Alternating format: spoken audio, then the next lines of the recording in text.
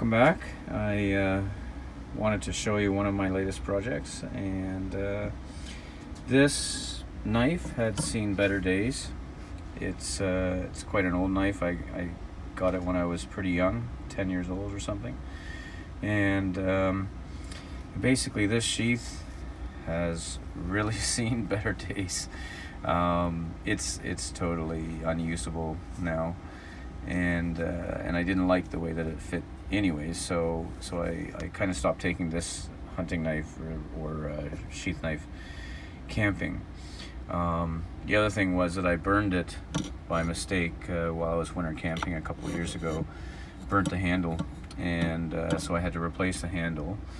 So I carved down this piece of wood, which I believe is apple or maple, one or the other. It's extremely hard, and just found it when I was walking in the neighborhood, and so I pared it down, drilled it out, put it on this handle, and put it on this this knife, and now it's a really usable knife again.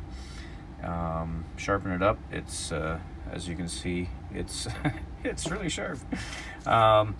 And the other thing I wanted to do was obviously make a new sheath, and so that's what I wanted to talk about today. And I really wanted to make a dangler sheath for it. I'd seen it online.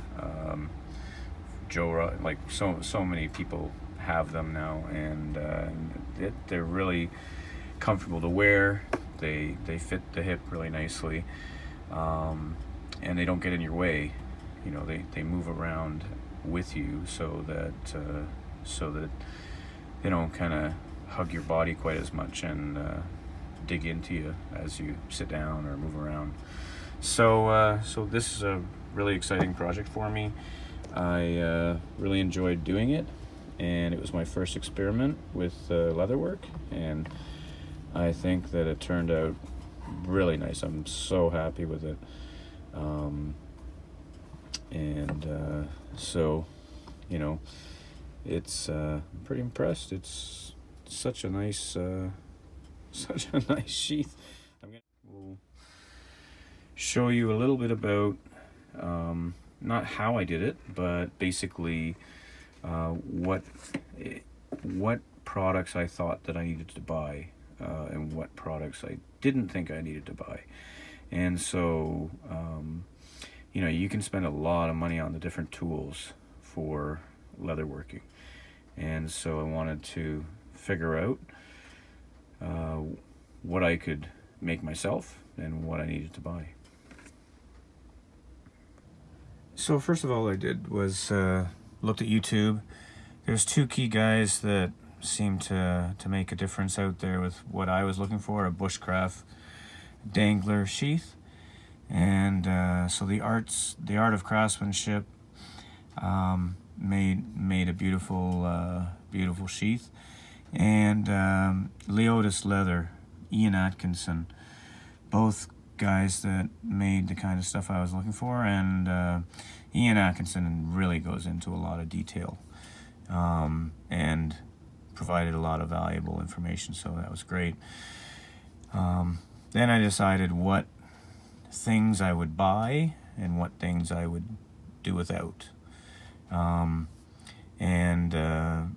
so kind of decided I'd spend about $120 Canadian at Tandy, and you know, then I can make this sheath, and one for my son and one for my brother, and you know, that kind of stuff. So, and then I wrote down all the instructions kind of step by step as to what technique I wanted to use.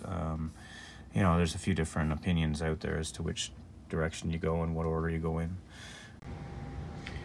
So for the piece of leather that I used, my brother had this piece of leather sitting around the house, so he lent it to me to use it for this project. It's a 5-ounce weight or thickness, and which is a little thinner than they suggest. It was you know, they suggest 7 or 8 ounces thickness. So for my design, I just used a standard piece of paper. Nothing, you know, in this case it was graph paper, which helps with straight lines and whatnot, but just a piece of paper. You don't need anything special. For cutting, I did buy this corked back ruler. It's a nice small ruler, 1 foot, that just allows you to, you know, cut straight lines carefully. It's pretty cheap. And then knives wise, I had an X-Acto knife sitting around the house, and I also had a nice firm cutting blade. And then for this, I used for my scything. So, you know, just a straightforward razor blade that you can pull out. Works perfect for scything. For my cutting board, I just used an old cutting board. We're not using it anymore, so why not? And for hole punching and whatnot, I just used a piece of scrap wood. And I always, I certainly put a piece of leather on top of it if I was punching or something like that. For the hole punchers, I did buy a 4mm two pronger, which is fine for such a small job. Like there's really not that many stitch holes, so it is easy enough to do. It just takes a few minutes longer than the 4 pronger. I did get an awl from my brother, as well as this nice thread groover, I guess you call it, from my brother. He was doing a couple little projects. And then I did buy a beveler. You know, it's pretty important to have a beveler, so I thought I'd spend the money on that. For dyeing, I just used, I did buy these are very affordable, these daubers, and I bought oil dye. Ian suggested definitely to go with the oil, that the water-based stuff doesn't work nearly as well.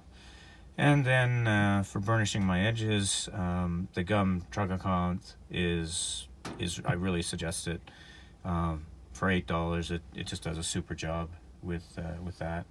And I made my own burnishing tool. No sense in spending another $10 on a burnishing tool when you can just take a dowel and just cut some edges and grooves and stuff, and took me 5 minutes to make, so you know, why would I do that? For hammers, I just took a normal hammer, and you know, they're always talking about not hitting metal on metal, so I just put a piece of scrap leather and just tied it on there. Worked like a charm. And then of course I had an old, very sturdy, like not rubbery, it's very hard, it's a very hard rubber mallet. Probably it's a cheaper one, I guess, but I've had it for years, so both of those worked really well.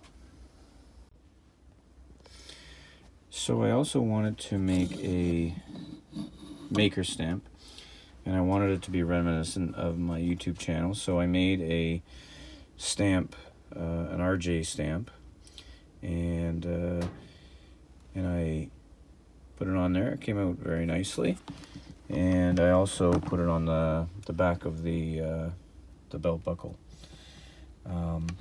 In order to make it, I just used my Dremel to on this cut out this piece of wood and just tooled away at and made a mirror image of RJ, and then of course I also made some rough grooving around here with my Dremel, and so it actually turned out pretty good.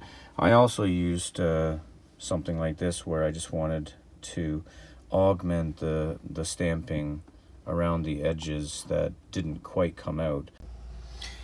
So in this case, my sheath has a dangler on it, so I needed to buy a D-shaped attachment. I sewed in way down here, it was too long, so then I also made some stitches up here at the top to hold it on better. So I'll make it shorter. I'll make this this thong shorter next time I do it. The poppers are a great thing for your belt, and so in order to do that, I bought some poppers with I think 3/8 inch, yep, 3/16 inch posts. And in order to do that, you really can't get away without buying a punch. It's pretty affordable actually, but I didn't buy a punch holder. I just put a piece of leather, small piece of scrap leather on my anvil, and just put it on there to protect it as I hammered it down. You don't actually have to hammer it very hard, so it worked out pretty well. And then for the top side, I just hammered for the part that isn't visible. So for this inside piece here, you just put it straight away on the anvil. For sewing, I bought some waxed thread and some I think they're number 2 saddle stitch needles, 119500. So I think they worked out perfectly for this particular job. And then instead of getting a saddle stitch, you know, proper wooden vise, I guess you might call it, can't remember the exact name, I just took 2 pieces of leather, wet them, bent them over to fit on the vise, and then I put my sheath in there and did it up loosely. Didn't have to do it up too tight, and so that worked perfectly. Of course, rubber gloves. Instead of buying neat's foot oil, people suggest or like using olive oil just as much as neat's foot oil, so that's what I used there. I did buy carnauba cream. I think that's really worth preserving any of your leather. And I bought some super sheen. I don't know whether I really wanted that, but it is some form of waterproofing. But I think that that you need something, I guess, is what I'm saying. And then to pull my thread stitch, my needles through when they got stubborn or you're going over double, I just put a little bit of tape on my needle nose pliers and use those to pull it through. So I mean that's no, I guess I needed to do some sanding, and I just used my standard sander to do that. So it's not really that good to just use a loose piece of sandpaper. It doesn't work nearly as well. It didn't.